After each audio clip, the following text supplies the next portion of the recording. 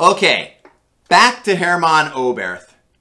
Oberth's interest in rocketry was sparked in grade school when he read Jules Verne's From the Earth to the Moon, a book which he recalled reading 5 or 6 times.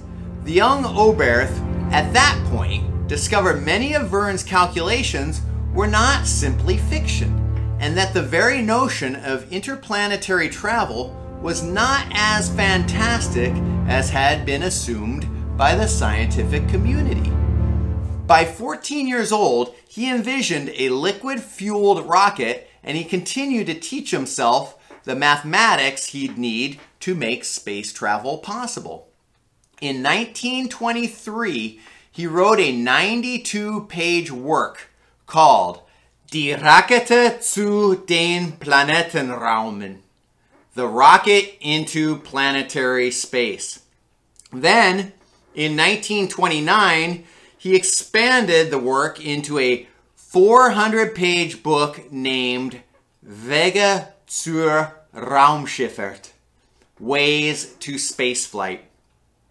Also in 1929, Oberth finally got an opportunity to static fire his liquid-fueled rocket motor. It ran briefly, which was good since it didn't have a cooling system. Oberth, the father, or one of the fathers of rocket science, was definitely a visionary. At one time, he expressed that he had made a conscious choice not to pursue his doctorate.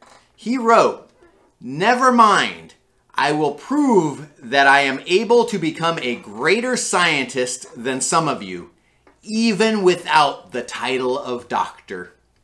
My favorite quote of his was him saying, "Our educational system is like an automobile which has strong rear lights, brightly illuminating the past, but looking forward, things are barely discernible."